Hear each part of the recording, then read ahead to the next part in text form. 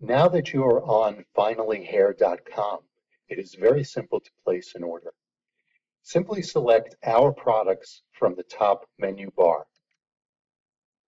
You will see a list of the products that we sell. In this case, I would like to purchase the Hair Loss Concealer refillable bottle. I'm going to select that product. Now, I already know I want it, but if I didn't know, I could read the fine details. I could read reviews, but I could also click the Buy Now. It's going to scroll me down to the color chart and ask me what color I'd like. In this case, I'm going to select the dark chocolate brown, and I'm going to buy two of them. I'm going to add that to my cart, and then it scrolls me up and shows me the shopping cart summary box. Now, if I want to view my shopping cart, I just click the View My Shopping Cart button, and it's going to show me the items that are currently in my cart. And as you see, there are two of the hair loss concealers in my cart. The total is $38.58, but if I have a discount coupon, I can enter that here, click Submit, and it will apply the coupon. I can also sign up for reorder emails, which will offer me an additional 5% if I use the link that's inside the email I receive to reorder. I can also estimate my shipping costs. Now I'm going to select hairspray as well. So I'm going to go back to our products. I'm going to scroll down and I'm going to click on the hairspray headline, which will take me to the hair fiber spray. Click the Buy It Now button, and I'm going to select one of each, a medium and a strong hairspray. I'm going to select one of them and I'm going to add it to my cart.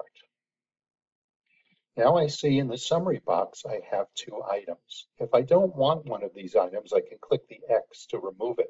But I do want both of them, so I'm going to view my shopping cart. And now I'm going to select Checkout to pay by credit card. If I wanted to pay by PayPal Express checkout, I could click the PayPal button, log into my PayPal account, then I would just simply confirm the order once it takes you back to the Finally Hair website, and you should receive an order number and be finished. But I'm going to check out by credit card. So I click the checkout and I see that I have to create an account. If I'm a returning customer, I can simply enter my email address and my password and log in. But if not, I will need to fill in this form so that we have your shipping information. Now I've set up another tab quickly with the form filled in here.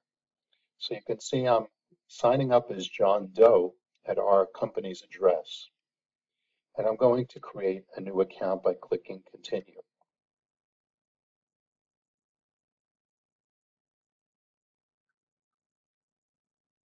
It will take a minute to create the account and to make sure that that email is not already signed up.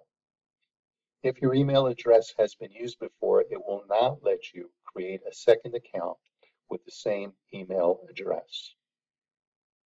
Okay, so now I've signed in and my account is set up. And as you can see, my shipping address is appearing here.